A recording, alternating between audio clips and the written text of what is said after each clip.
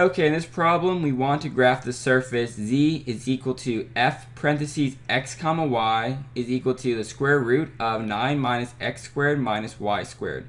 We will solve this question using the TI.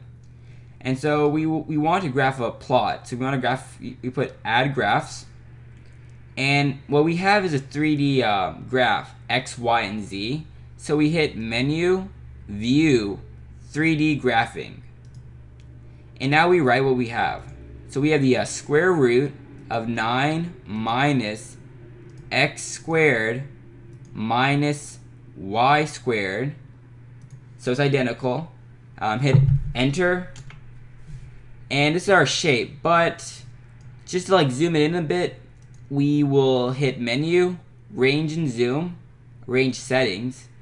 When we solved this question by hand, we knew that the domain for x was -3 to 3. So we can say, I don't know, -3.1.